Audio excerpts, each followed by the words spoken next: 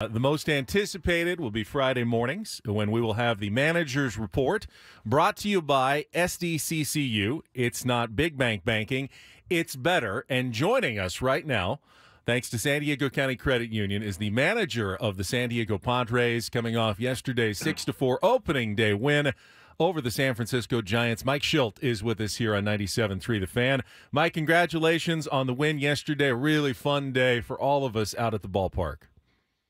Yeah, thanks, guys. Good to be with you, and it was a fun day. Guys played really well in front of a lovely, wonderful crowd and a beautiful day. Now, it was a long day for us. We had the broadcast at 6 a.m., and we're there the whole time. What does opening day look like for the skipper? Well, it's it's try to treat it like any other game, but clearly opening day is a special day, and even more special yesterday with, again, a chance to remember Peter Seidler and have the moment of silence for the game and reflect on him and, remind ourselves one of the reasons we're going to do this well this year. But other than that, it's just try to normalize it. It's clearly a game of importance. Everybody's excited. Getting back to a home opener is special, but really just want to make sure you're taking care of business and dotting the I's and crossing the T's. Well, and a really tough customer yesterday in Logan Webb. I mean, I tweeted yesterday, it looked like we were hitting weighted balls. I mean, you can't get barrel on that guy, and to kind of grind out a couple of runs was tough sledding, certainly. What do you tell your guys in instances like that where it's like, hey, man, is it just go up there, keep fighting, keep putting the ball in play? Because I got to tell you, as a longtime observer myself, it did feel like, man, that was really tough sledding up there against him. Yeah, it's got a good arm, like you said, a heavy ball, big power sinker. I was really pleased. You're going to run into good pitching. You want to be a great team, you got to be good, great, pitching. This guy's a great pitcher. And I was really pleased with the fact that we got better as the game went. The at-bats got better. Guys were communicating with each other about what they were seeing. That's really effectively a big part of it is the guys just seeing what he's doing, reacting to what he's doing, making adjustments if necessary to what he's doing, and talking to each other about what they're seeing, using their collective baseball IQs is really important. For the game, I thought we had a good plan. That's the job. Victor Rodriguez, our hitting coach, did a great job. But the guys really, knew what they were seeing, had some history with him, but really just focused on taking better at-bats every at-bat. And when you're facing a guy like that, obviously you need your starter to match him and keep you in the game, and Yu Darvish absolutely did that. And I thought maybe the key moment of the game came there in the top of the fourth inning when they started the inning with two singles off of Yu, and he came back, struck out Yastrzemski, and then had the liner back there, the runners, those second and third. So a chance to really break the game open a little bit for the Giants, and that strikeout of Conforto to end the inning. Talk a little bit about Yu Darvish's just performance yesterday and what you saw from him. Yeah, there was a lot of big moments in the game yesterday. You just said one that probably didn't get noticed as much, but was really big, where he's in some traffic. They got second and third, less than 2 outs, and he just makes really big pitches. And I thought he threw the ball fantastic, from the very beginning. Ahmed put a good swing on a tough pitch to give him that lead 1-0. And, like you said, he was able to escape without any further damage. Thought he threw the ball very, very well. Not an easy decision about when to bring him out, but, it was in the sixth inning for the first time all year, 78 pitches, which, later in the year, that's not going to be an issue, but want to make sure we're being smart as we look at a long year.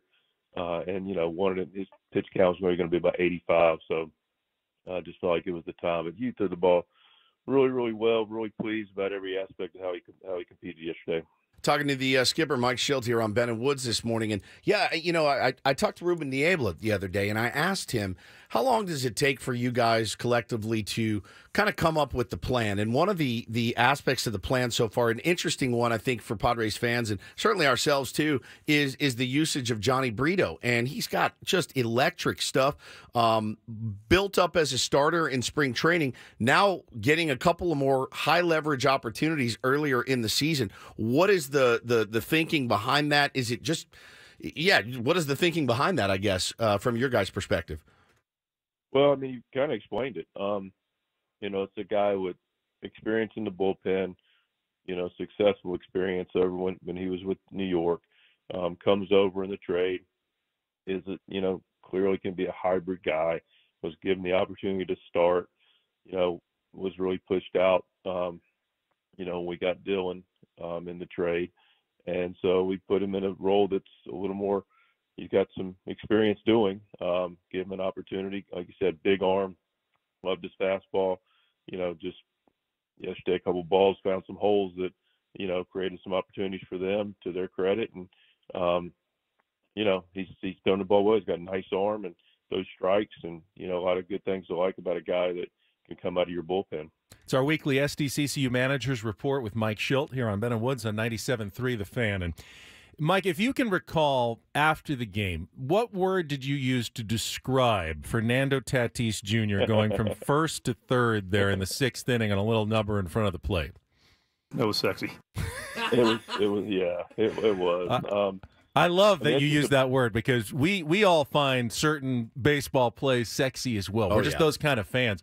What other baseball plays do you think you might describe as sexy, Mike? I don't know. You kind of know it when you see it. I mean, there'll be more that'll come up that we'll attach that to. But that was just a baseball play that it's heads up. It's all the intangibles. It's anticipation. It's athleticism. It's aggression. It's trust. It's all the different things that make a really special baseball play. And there was actually a fair amount of them yesterday. I mean, Tatis was very well aptly described.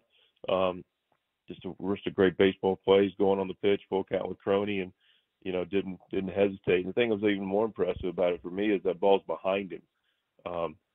It's over on the first base side, and he's going towards second, but he was able to figure out what that looked like and make a decision. Jackson going first to third on the ball bogey hit was really nice. Manny going first to third. There was just really good base running plays yesterday that, for me, are a big differentiators that help you win baseball games. Now, unfortunately, you didn't cash in on that sexy play, because Manny just got a little bit in on the wrist there and floated the one to second. After that at bat, he tried to snap the bat over his knee. Now, I don't know that anyone can ever make fun of Manny Machado. No. He's such a stud. But did anyone say anything in the dugout after that moment? I have no idea what you're talking about. Yeah, there you go. That is a perfect answer. I think you saw something I didn't. Yeah. I was like, wait, what happened? Yeah. What play? Yeah, that's exactly right. Mike Shildt doesn't miss anything. No. That's exactly right, man. Talking to the skipper, Mike Shildt, here on Ben and Woods. Listen, we talked when we were at spring training. The three of us, or the four of us, talked about you trying to get the best out of what you have and what you've been given as the manager. A.J. Preller's job is to put the guys on the roster. I think a lot of people, you can't really say much about what Tyler Wade's done. He's done really, really well, and he's a grindy player, and he's really making the most of his opportunity. We talked, though, about the young kids, and I'm talking, of course, about Graham Pauley, and him being on the roster. He's not going to get a ton of at-bats right now. He may need those to develop. How do you reconcile that as you move forward throughout the season? Yeah, I mean, listen, we clearly want to take advantage of every opportunity. Tyler Wade's done a great job. He has a fantastic job. He's he's made baseball plays. Our fan base, it's a very educated, passionate fan base, is aware of. It does a lot of little things really well. He's played, very good defense on most every play. He's had great at bats. He's got a hit in every game, at least one. He scored multiple runs early in the season. He's run the bases really well. Got a big hit to right yesterday in that 4-run inning that got us going after Campy's base hit. He just played really, really well. Rosario's played really well when he gets the opportunities against lefties, and he'll get a chance today against Harrison to go in there. So we feel really good about that. They're holding down third, while Manny's still working to get back as an everyday player on the field. So Paulie, look, he takes great at bats. He's clearly played third. Just doesn't have as much experience at that position, at the higher levels. Is still working with him, works hard every day. Clearly a guy we like. So it's just a matter of, what the opportunities present themselves. Sure, finding the right spot for him. But you're talking about ABs, and I couldn't have been more impressed with Campusano's yesterday. I mean, the shortening up with two two-strike hits, I believe, yesterday, just massive growth from that young man, and look good behind the dish as well. Tell us about the work that he's been putting in and how conscious that's been to try to shorten up and just put the ball in play with 2 strikes. Yeah, Campy's demonstrated early, which is really impressive, at early stages of his career, about what a professional, not only a hitter looks like, but a player looks like. He just he really loves the game, studies the game, is intentional about being great at the game, and him taking what the game gives you. He's got the ability, as we've seen, to drive the ball in the gaps out of the ballpark, but he's also got the ability to recognize, what, I'm in a battle here. And I'm going to compete in 2 strikes. I'm going to figure out a way to give myself the best chance to drive in a run, get on base, whatever it takes in the situation. So he's also done a really nice job. He's grown a ton behind the plate, and I'm enjoying working with him as our catcher. He's doing a really good job on all facets of the game. I've got a question. So you aggressively used Sugar to pinch run there with a 1-run lead, still middle of the game.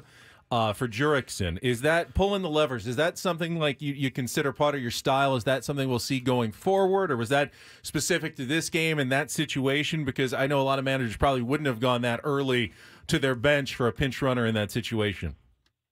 Well, it's going to be a close game, which it was. I don't know. I just call what the situation dictates. I mean, Pro's obviously a good player and has a lot of skill sets. So it's not.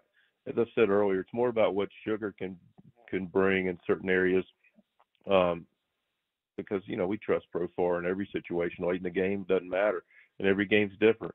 But Sugar is a plus runner, and just the situation you're looking at, we know we're in the bottom of the 5th, so we've and that spot clearly had just come up. So you don't know how many times you're going to turn the lineup back over. But I know this: we got a chance, with less than 2 outs, for the guy there to, they're going to bring the infield in. We know we got a chance to go in contact with second and third, or a fly ball. We're going to give ourselves a chance to, continue to add on. And so the situation dictated it, depending on if we've used anybody else during the game, or what it looks like later in the game, or how we feel about, the game, how it's going to go. Different decisions can be made. So, you got, if you think you're going to get the lead, which we did, and you're in the 5th, you got 6th, 7th, and 8th, that spot may be coming up one more time. You make the call. Kind of a trade for plus running and defense maybe in that spot. I look, we lauded it because we'd kind of been, we've been saying for years, make strong moves. I mean, make strong moves, use the guys on the bench when you need to. So great. It was a really, really impressive win by the fellas, by yourself, battling back a couple of different times. I mean, you got to remember, everyone in San Diego is still a little punch drunk from last year, not used to seeing that fight from the guys. There are no more slumping shoulders when you get down a run. It certainly has a different look, and obviously wish you guys continued success, and keep doing what you're doing. And do you think, we were asking yesterday on our broadcast, Mike, I think we've seen the same 3 lineups. Now, you mentioned today Eggy's going to be in there instead of Tyler Wade at third base. Was that a superstition thing, or was that a matchup thing, or how superstitious are you as a skipper? No, it's not superstition. It's what gives us the best chance to compete, going into the game and during the game. So, we faced 3 righties, and felt like that was our best lineup to compete and to win. So that's what we ride with. Nothing wrong with a little superstition. And speaking of that, what did Bob Melvin say to you when you shook hands with him before the game? I'm just kind of curious if you can share any part of your dialogue. We just said hello. It's good to catch up, and that was about it. Really, it was just basic formality. Just the formality. I loved, and we got to let you. I loved when you guys lined up, and your players just seemed so excited. The hugs, and I mean, really into it. I loved the fives. You were giving, hard high fives to everyone as you went down the line when you were introduced as manager. And I loved that moment. As you said, the whole pregame ceremony though with Shildt and throwing out the first pitch and the moment of silence was really fun. Really special day, Mike. Looking forward to these conversations throughout the season. Appreciate it. Congratulations on getting that win, and let's get another one tonight.